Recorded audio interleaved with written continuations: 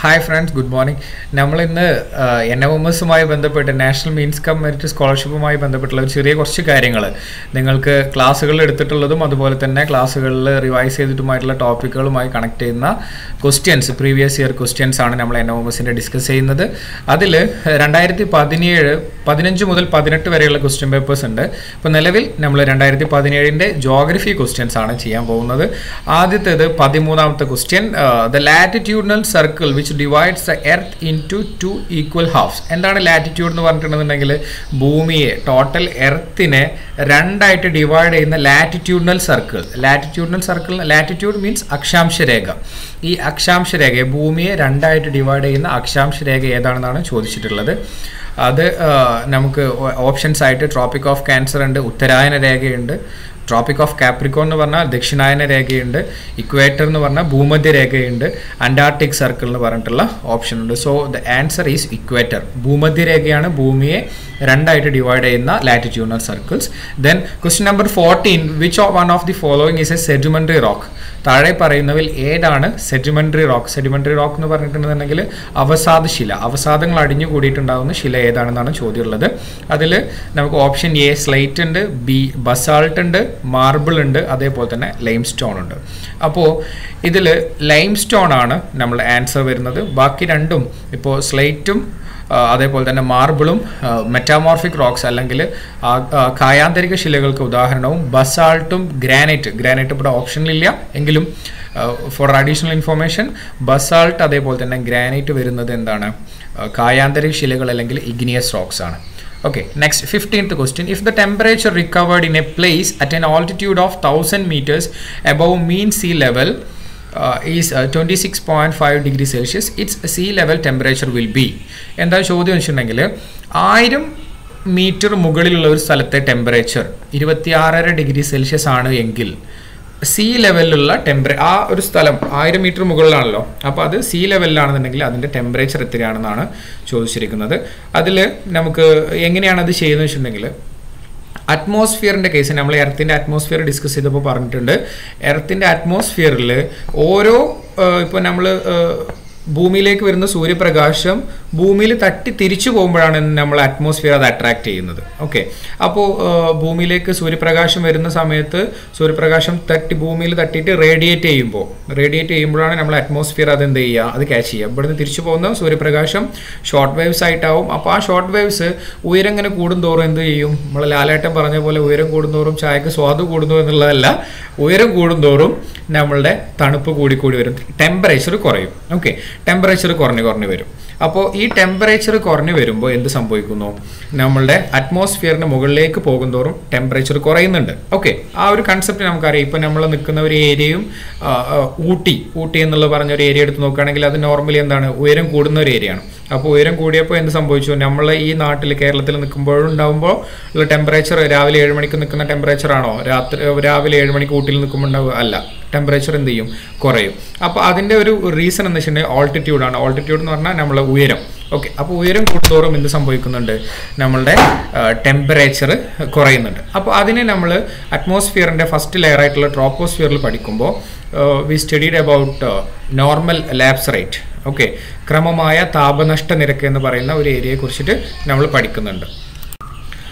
So ഈ ക്രമമായ താപനഷ്ട നിരക്ക് എന്ന് പറഞ്ഞിട്ടുണ്ടെന്നുണ്ടെങ്കിൽ നമ്മളുടെ സീ ലെവലിൽ നിന്ന് 165 മീറ്റർ ഉയരം 165 മീറ്റർ ഹൈറ്റിലേക്ക് വരുമ്പോൾ 1 ഡിഗ്രി സെൽഷ്യസ് കുറയുന്ന ഒരു പ്രക്രിയയാണ് എന്ത്? നമ്മളെ നോർമൽ ലാപ്സ് റേറ്റ് അല്ലെങ്കിൽ ക്രമമായ താപനഷ്ട നിരക്ക് എന്ന് പറയുന്നത്. ഓക്കെ, അപ്പോൾ 165 മീറ്റർ ഉയരത്തിലേക്ക് വരുമ്പോൾ എന്ത് സംഭവിക്കും? നമ്മളുടെ അറ്റ്മോസ്ഫിയറിൻ്റെ ഉള്ളിൽ എന്ത് സംഭവിക്കും? ഹൈറ്റ് ഇങ്ങനെ കൂടി വരുമ്പോൾ ഇപ്പോൾ സീ ലെവലിൽ 27 ഡിഗ്രി സെൽഷ്യസ് ആണ് ചൂടെങ്കിൽ ഒരു 165 മീറ്റർ വന്നാൽ എന്ത് സംഭവിക്കും? 1 ഡിഗ്രി സെൽഷ്യസ് ചൂട് കുറയും. ദെൻ വീണ്ടും 165 മീറ്റർ മുകളിലേക്ക് വന്നാൽ വീണ്ടും 1 ഡിഗ്രി സെൽഷ്യസ് ചൂട് കുറയും. അതേപോലെ തന്നെ വീണ്ടും 165 കുറഞ്ഞാൽ അങ്ങനെ 1000 മീറ്റർ മുകളിലുള്ള സ്ഥലത്തെ ടെമ്പറേച്ചർ 26 ഡിഗ്രി സെൽഷ്യസ് ആണെങ്കിൽ ഭൂമിയിലെ മീൻ സീ ലെവലിലുള്ള ടെമ്പറേച്ചർ എത്രയാണെന്നാണ് ക്വസ്റ്റ്യൻ ഉള്ളത്. സോ അതിന് നമ്മൾ അതിൻ്റെ ആൻസർ ചെയ്യുക. ഇപ്പോൾ 1000-നെ ഇപ്പം നമുക്കറിയാം 165 മീറ്റർ ആണെന്ന് അറിയാം. അപ്പോൾ 1000 divided by 165 ചെയ്തിട്ടുണ്ടെന്നുണ്ടെങ്കിൽ we will get 6. 6 times എന്താണ് 165 ഇൻറ്റു 1000 എന്ന് പറയുന്ന 165 ഇൻറ്റു 6 എന്ന് പറയുന്നത് 990 ആണ്. സോ അതിൻ്റെ കൂടെ എടുത്ത് നിൽക്കുന്ന ഒരു സംഖ്യയാണ് 1000. അപ്പോൾ 26.5 ഡിഗ്രി സെൽഷ്യസിന് നമുക്ക് ഓപ്ഷനിൽ നോക്കുകയാണെന്നുണ്ടെങ്കിൽ താഴത്തേക്ക് വരുന്തോറും ടെമ്പറേച്ചർ എന്ത് ചെയ്യും, കൂടും. അപ്പോൾ 26.5 ഡിഗ്രി എന്നുള്ള ഫസ്റ്റ് ഓപ്ഷൻ നമുക്ക് വെട്ടാം. ദെൻ ഓപ്ഷൻ ബി അവിടെ നിൽക്കട്ടെ. ഓപ്ഷൻ സി കുറയുകയല്ല ചെയ്യുന്നത്, കൂടുകയാണ് ചെയ്യുന്നത്. സോ ഓപ്ഷൻ സിയും വെട്ടാം. ദെൻ 30.5 ആണ് പറയുന്നത്. അപ്പോൾ 26.5 പ്ലസ് 6 ഡിഗ്രി സെൽഷ്യസ് എന്ന് പറയുമ്പോൾ എത്ര വരും നമുക്ക്? നിയർലി 32.5 വരും, 32.5 വരും. പ്ലസ് അതിൻ്റെ കൂടെ ഒരു 10 മീറ്റർ ഡിഫറൻസും കൂടി വെക്കുകയാണെന്നുണ്ടെങ്കിൽ we will get 33 as B as an answer. Then the layer in partially molten state just beneath the lithosphere. ലിത്തോസ്ഫിയറിന് തൊട്ട് താഴെ ഇപ്പോൾ എർത്തിനെ പ്രധാനമായിട്ടും 3 ലെയറുകളായിട്ടാണ് തരംതിരിച്ചിട്ടുള്ളത്. ആ 3 ലെയറുകൾ ക്രസ്റ്റ് ഉണ്ട്, മാൻഡിലുണ്ട്, കോറുണ്ട്. ഭൂവൽക്കമുണ്ട്, മാൻഡിലുണ്ട്, കാമ്പുണ്ട്. ഓക്കെ, ഈ ഭൂവൽക്കത്തെ തന്നെ രണ്ടായിട്ട് ഡിവൈഡ് ചെയ്തിട്ടുണ്ട്. വൻകര ഭൂവൽക്കവും സമുദ്ര ഭൂവൽക്കവും. അതല്ലാന്നുണ്ടെങ്കിൽ കോണ്ടിനെന്റൽ ക്രസ്റ്റ് അല്ലെങ്കിൽ ഓഷ്യാനിക് ക്രസ്റ്റ്. ആ കോണ്ടിനെന്റൽ ക്രസ്റ്റിനെ ഇപ്പോൾ കോണ്ടിനെന്റൽ ക്രസ്റ്റും അതേപോലെ തന്നെ തൊട്ട് താഴെയുള്ള മാൻഡിൽ എന്ന് പറഞ്ഞു കഴിഞ്ഞാൽ മാൻഡിലിനെ രണ്ടായിട്ട് ഡിവൈഡ് ചെയ്തിട്ടുണ്ട്, അപ്പർ മാൻഡിലും ലോവർ മാൻഡിലും. അപ്പോൾ ഈ ഭൂവൽക്കത്തെയും അപ്പർ മാൻഡിൽ അല്ലെങ്കിൽ ഉപരി മാൻഡിലിനെയും ക്രസ്റ്റിനെയും അപ്പർ മാൻഡിലിനെയും കൂടി കംപ്രൈസ് ചെയ്ത് വിളിക്കുന്നതാണ് ലിത്തോസ്ഫിയർ. അതിന് തൊട്ട് താഴെ കാണപ്പെടുന്ന ലെയറാണ് അസ്തനോസ്ഫിയർ, നോട്ട് ഇന്നർ കോർ അല്ലെങ്കിൽ ബാരിസ്ഫിയർ അല്ല, ഔട്ടർ കോറും അല്ല. The option A is the answer. Okay, then color used to show the symbols that represent settlements in a topographical map. ഇതിൽ നമ്മൾ ടോപ്പോഗ്രഫിക്കൽ മാപ്പിന് വരുന്ന ഡിഫറെൻ്റ് ആയിട്ടുള്ള കാര്യങ്ങൾ നമ്മൾ സ്ലൈഡിൽ ചേർത്തിട്ടുണ്ട്.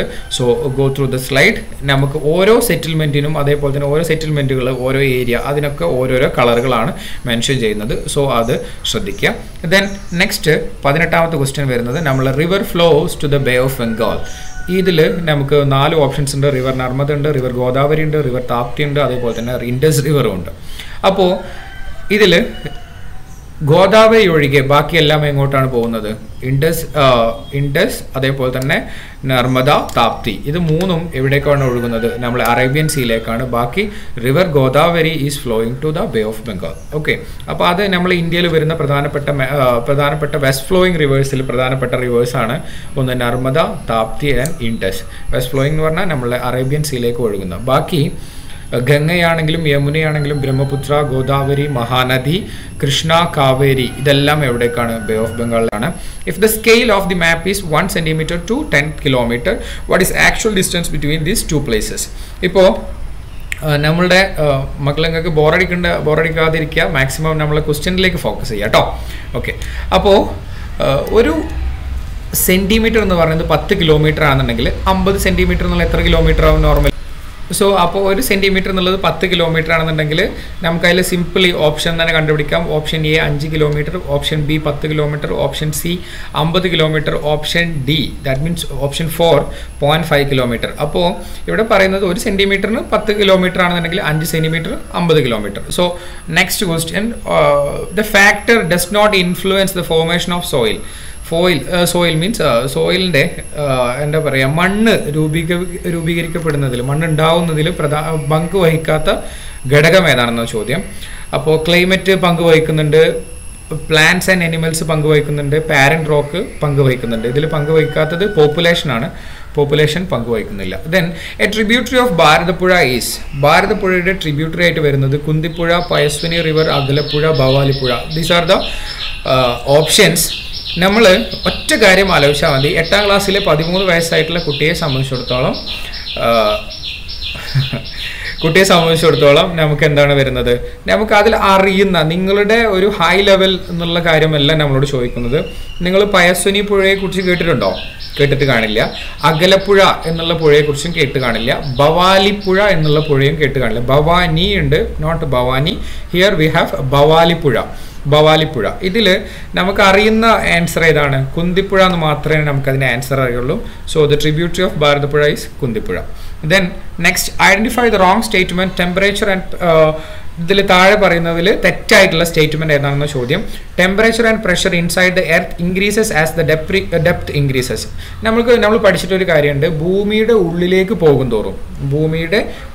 പോകുന്തോറും എന്തൊക്കെ കൂടും? Density, pressure, temperature. ഇത് 3 എന്ത് ചെയ്യും? സാന്ദ്രത, താപം, മർദ്ദം, ഇത് 3 എന്ത് ചെയ്യും? കൂടും എന്നുള്ളതാണ് നമ്മൾ പഠിച്ചിട്ടുള്ളത്. സോ അതിനനുസരിച്ചിട്ട് അതിൻ്റെ ആൻസർ വരുന്നത് റോങ് ആയിട്ടുള്ള ആൻസർ വരുന്നത് temperature and pressure inside the earth increases are the depth increases, അത് കറക്റ്റാണ്. Inner core of the earth is A solid state, അതെ ശരിയാണ്. ഇപ്പോൾ നമ്മൾ ഭൂമിയുടെ എർത്തിനെ സംബന്ധിച്ച് ഇൻറ്റീരിയറിൽ ഇപ്പോൾ ക്രസ്റ്റും അപ്പർ മാൻഡിലും കൂടിയിട്ടുള്ള ഭാഗം നമ്മൾ ദാറ്റ് മീൻസ് ഭൂവൽക്കവും ഉപരിമാൻഡിലും കൂടിയത് എന്താണ്, ഖരാവസ്ഥയിലാണ് അല്ലെങ്കിൽ സോളിഡ് സ്റ്റേറ്റ് ആണ്. അതിന് തൊട്ട് താഴെയുള്ള അസ്തനോസ്ഫിയർ സെമി മോൾട്ടൺ അല്ലെങ്കിൽ പ്ലാസ്മ സ്റ്റേറ്റ് അല്ലെങ്കിൽ അർദ്ധദ്രാവകാവസ്ഥ അല്ലെങ്കിൽ അർദ്ധദ്രവാവസ്ഥ എന്നുള്ള പറയുന്ന സ്റ്റേറ്റിലാണ്. അതിന് തൊട്ട് താഴെ വരുന്ന കോറ് കാമ്പ് എന്ന് പറയുന്നത് എന്താണ്, അതിൻ്റെ ഔട്ടർ കോർ അല്ലെങ്കിൽ പുറക്കാമ്പ് എന്ന് പറയുന്നത് എന്താണ്, നമ്മളുടെ ലിക്വിഡ് സ്റ്റേറ്റ് ആണ് അല്ലെങ്കിൽ ദ്രാവകാവസ്ഥയിലാണ്. ഇന്നർ സ്റ്റേറ്റ് എന്താണ്, ഇന്നർ കോർ അല്ലെങ്കിൽ അകക്കാമ്പ് എന്ന് പറയുന്നത് ഖരാവസ്ഥയിലുള്ളതാണ്. On the base of their hardness rocks R classified in to igneous rocks, sedimentary rocks and metamorphic rocks. Okay, നമ്മളുടെ ഹാർഡ്നെസ് എന്ന് പറഞ്ഞാൽ അതിൻ്റെ തിക്നെസ്, കട്ടിയുടെ അടിസ്ഥാനത്തിലാണ് ഇഗ്നിയസ് റോക്സ് എന്ന് പറഞ്ഞാൽ ആഗ്നേയശിലകൾ, സെഡിമെന്ററി റോക്സ് അല്ലെങ്കിൽ എന്ന് പറഞ്ഞാൽ അവസാദ ശിലകൾ, മെറ്റാമോർഫിക് റോക്സ് എന്ന് പറഞ്ഞാൽ കായാന്തരിക ശിലകൾ. ഒരിക്കലും അങ്ങനെയല്ല, ഇത് ഉണ്ടാകുന്ന റോക്ക് രൂപപ്പെടുന്നതിന് അടിസ്ഥാനത്തിൽപ്പെടുത്തിയിട്ടാണ്. ഇപ്പോൾ ഇഗ്നിയസ് റോക്സ് എന്ന് പറഞ്ഞിട്ടുണ്ടെന്നുണ്ടെങ്കിൽ അത് ലാവ ഉത്ഭവിച്ചു വന്ന് ആ ലാവ തണുത്തുറഞ്ഞിട്ടുണ്ടാകുന്നതാണ് ഇഗ്നിയസ് റോക്സ് അല്ലെങ്കിൽ ആഗ്നേയ ശിലകൾ എന്ന് പറയുന്നത്. സെഡിമെന്ററി റോക്സ് എന്ന് പറഞ്ഞാൽ ഈ കുറേ സെഡിമെന്റ്സ് പോയിട്ട് അക്യുമുലേറ്റ് ചെയ്ത് കുറേ ഏരിയയിൽ വീണ് കിടന്നു, ദെൻ വർഷങ്ങളോളം അത് കിടന്നതിന് ശേഷം രൂപപ്പെടുന്ന റോക്സ് ആണ്, ശിലകളാണ് എന്ത്, സെഡിമെന്ററി റോക്സ്. അതേപോലെ തന്നെ മെറ്റാമോർഫിക് റോക്സ് എന്ന് പറഞ്ഞിട്ടുണ്ടെങ്കിൽ അതിൻ്റെ പ്രഷറിൻ്റെയും ടെമ്പറേച്ചറിൻ്റെയും താപത്തിൻ്റെയും മർദ്ദത്തിൻ്റെയും ഭാഗമായിട്ട് അതെന്ത് സംഭവിക്കുന്നു, ഒരു ശിലകൾക്ക് അല്ലെങ്കിൽ ഒരു റോക്കിന് എന്തെങ്കിലും സ്വാഭാവികപരമായിട്ടുള്ള കെമിക്കലായിട്ടുള്ള ചേഞ്ച് വരികയാണെങ്കിൽ അങ്ങനെ ഉണ്ടാകുന്ന റോക്കാണ് മെറ്റാമോർഫിക് റോക്സ്. അല്ലാണ്ട് ഹാർഡ്നെസ്സിൻ്റെ അതിനനുസരിച്ചിട്ടല്ല എന്ത് ചെയ്യുന്നത്, ഇവരെ തരംതിരിച്ചിട്ടുള്ളത്. Disintegration of rocks due to the physical weathering. പ്രധാനമായിട്ടും 3 തരത്തിലുള്ള വെതറിംഗ് ആണ് നമുക്കുള്ളത്. ഫിസിക്കൽ വെതറിംഗ്, ഭൗതികാപക്ഷയം, കെമിക്കൽ വെതറിംഗ്, രാസികാപക്ഷയം, അതേപോലെ തന്നെ ബയോളജിക്കൽ വെതറിംഗ്, ജൈവികാപക്ഷയം. അപ്പോൾ ഇതിൽ ശിലകൾക്ക് ഡിസിൻറ്റഗ്രേഷൻ സംഭവിക്കുക ഭൗതികാപക്ഷയം മൂലമാണ് അല്ലെങ്കിൽ ഫിസിക്കൽ വെതറിംഗ് മൂലമാണ്. അപ്പോൾ ഇത്രയും കാര്യങ്ങളാണ് 2017 ക്വസ്റ്റ്യൻ പേപ്പറിൽ നിന്ന് ജോഗ്രഫി ചോദിച്ചത്. വളരെ സിമ്പിൾ ആയിട്ടുള്ള കാര്യങ്ങളാണ്, വല്ലാണ്ട് ഡീറ്റെയിലേക്കൊന്നും പോയിട്ടില്ല. നമ്മൾ പുസ്തകത്തിലില്ലാത്ത ഒരു കേസ് പറയുകയാണെന്നുണ്ടെങ്കിൽ നമ്മൾ ഡിസ്കസ് ചെയ്തിട്ടുള്ളത് ഇപ്പോൾ ഇതിൽ വരുന്ന ഭാരതപ്പുഴയുടെ ട്രിബ്യൂട്ടറി, ഒന്നൊരു വളരെ കുറഞ്ഞ ഏറ്റവും അറിവുണ്ടാവേണ്ട ചെറിയ ഏരിയാസ് മാത്രമേ ഉള്ളൂ. ബാക്കിയെല്ലാം എന്താണ് നമ്മളെ പുസ്തകത്തിൽ നമ്മൾ ക്ലാസ്സിൽ കവർ ചെയ്ത ടോപ്പിക്കാണ്. So wish you all the best. Thank you.